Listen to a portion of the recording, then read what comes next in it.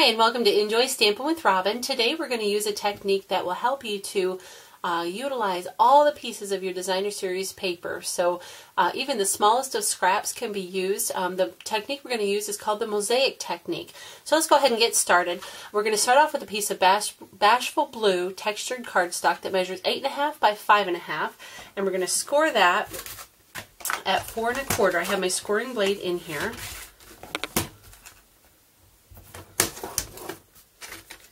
Now I have the textured side up because I want that to be on the outside of my card. So we'll go ahead and burnish that with our bone folder. Now the next thing we're going to do is take our 5-petal flower punch and a piece of scrap Bashful Blue textured cardstock. We're going to punch out 3 flowers.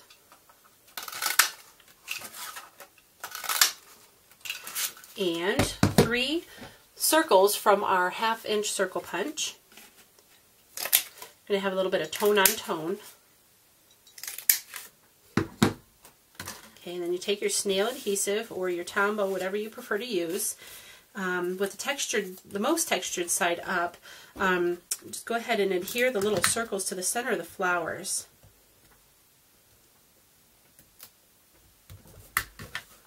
It's a little tricky to work with such small circles, but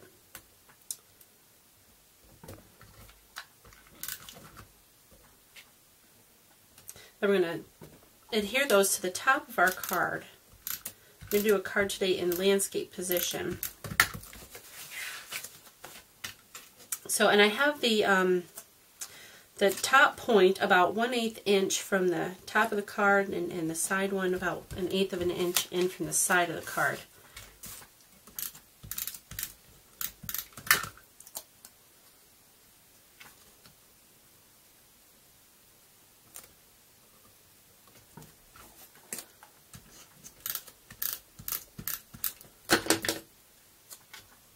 And then you need a piece of certainly celery textured cardstock that measures 5.5 by 2 1/4. And we're going to use our brand new eyelet border punch, and you line that up along the little lines there, making it centered with the center of the punch there, and that will give you even edges on the sides. And then it has these little holes in here that you just follow along, and then you know exactly where to put it in. It's really a simple punch to use, brand new in this catalog, and I think it's going to be one of my favorites. So we take this, and then we need our slit punch, and right between the last 2 little scallops, we're going to go up about 1/8 of an inch again from the top of that line, and then we're going to make a slit and then move it over just a little bit so you have half the cardstock still sitting in there. We're going to add ribbon that is 5/8 of an inch wide, so the single slit is a little bit too wide for that. We're going to use certainly celery ribbon, or So Saffron ribbon, which is free in the ribbon bundle for celebration. So you can check out my blog for more details about that, where you can earn free product. And then just tie a simple knot.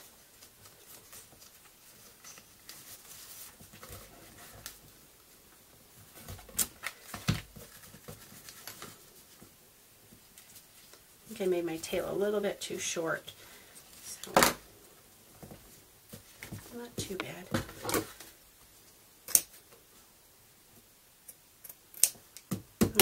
We'll set that aside. We're going to work on our Mosaic Technique right now. What I use is a piece of sticker paper you get from the regular office supply store. It measures 3.5 by 1.5, and on the back it has this little liner. You just bend it, and you can peel that off. Set that aside. You're going to need that in a little bit here.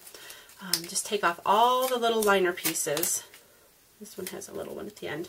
And then with your scraps, you just take them and then just make random little snips like this, and of course they're double-sided, so and then you get the idea of what we're doing here. You take your sticker paper and just set the designer paper on in random little patterns, and of course you want it to stick off the edge of the paper because it looks better anyway, and then we'll be trimming that at the end. Just set them on there however you like.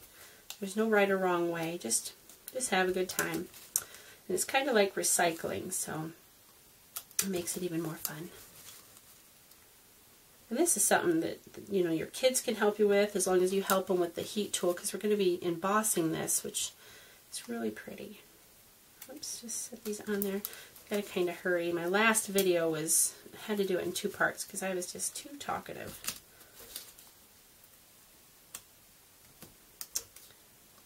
Okay, a couple more.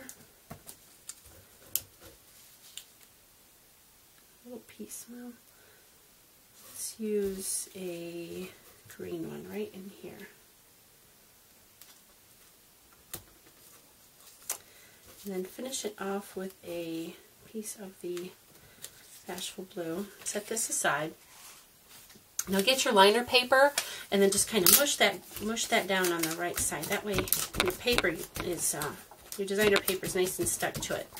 And get out your embossing supplies. I'm using silver embossing powder, and now what you want to do before you actually cut up your designer paper is you want to use your embossing buddy on it, because it will definitely, the embossing powder will definitely stick to it.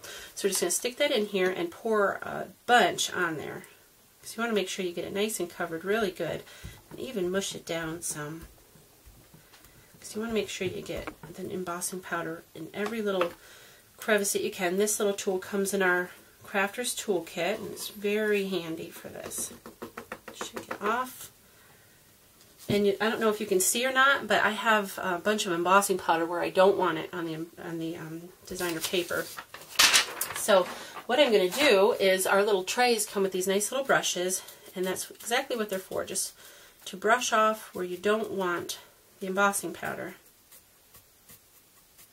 Okay, and then we're going to get our heat tool. Another little tip, with thin paper like this, if you put something on the back of it before you heat it, it gives it some stability, and you won't end up burning your fingers.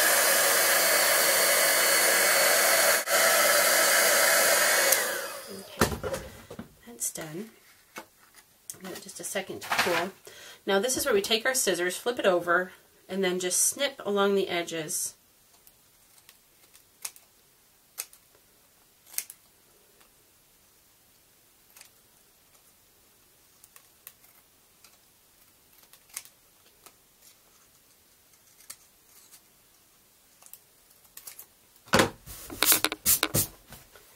Okay, set this aside, and we're going to take a piece of Whisper White and ink up. I have the Thoughts and Prayers stamp that's Please Know That I Care, and I'm going to ink that up in Bashful Blue.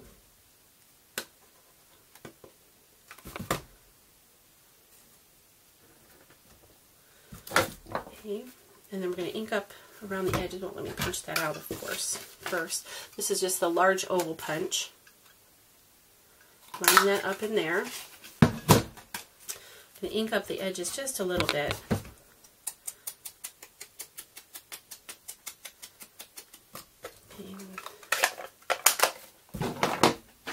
And then we're going to take a scrap piece of designer paper. I happen to have one that's So Saffron, our designer label punch, and cut out there. Adhere this, layer it on there with your snail. Okay, back to our card front. Take your Certainly Celery piece, and you can go ahead and adhere that onto your card front. I know I'm running close on time here now.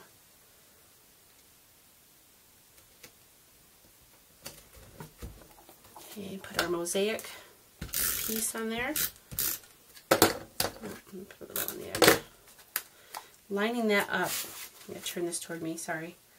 Lining that up with just a little bit of a border along the left and top side. We take our sentiment. I'm going to actually adhere that using dimensionals, and then we'll be done.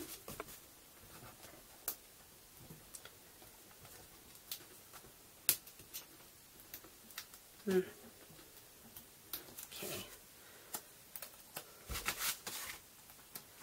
Stick that about right in there. Okay, there you have it. If you have any questions, please don't hesitate to email me.